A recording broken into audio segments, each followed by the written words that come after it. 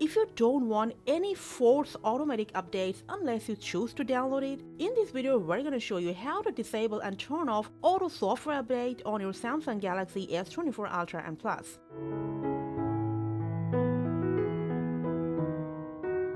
Now for that, first go to Settings, scroll down and enter Software Update. Here just turn off Auto Download over Wi-Fi option. Now your auto software update is turned off. But sometimes when you turn on off the Wi-Fi or restart your phone, the auto update may just turn on again. So in addition to that, follow our next process to turn off auto update.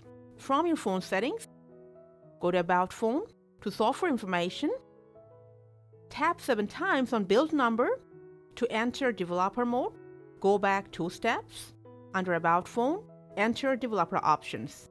Here just scroll down just a bit and then turn off Auto Update System when your phone restarts. Now your auto update is turned off on your phone, and after that just go ahead turn off Developer Options. There is another way that you can include if you want. For that, open Settings, scroll down, enter Security and Privacy, scroll down to More Security Settings, and here just turn off Galaxy System App Update. Your work is done here, but we always recommend you to stay up to date whenever you want.